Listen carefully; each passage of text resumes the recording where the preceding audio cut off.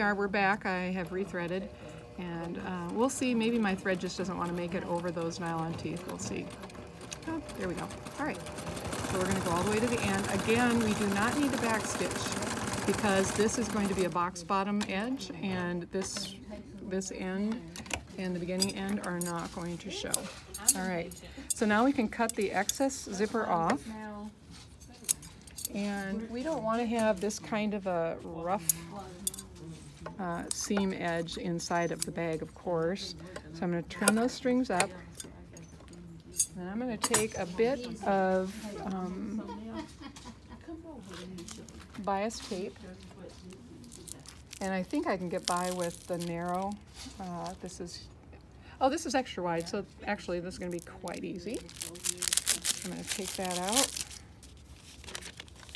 And the nice thing when you're working with the extra wide is it's already folded for you. The double fold extra wide is already folded, so all I'm going to have to do is lay it down and stitch.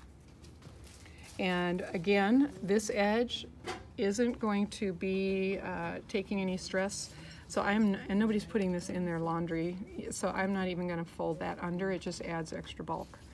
So I don't know if you can see this or not, how it's folded.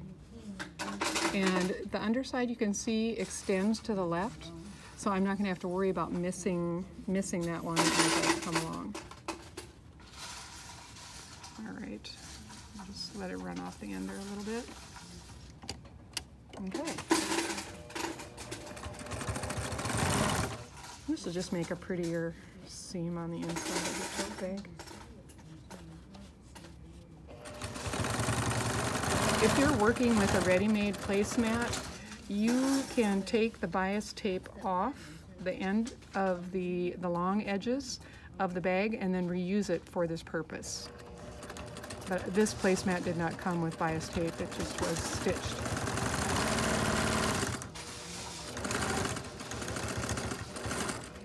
Okay, that's all I need to do there. All right, now stay tuned. I'm going to go get a tool that will help us figure out how to do our boxed bottom.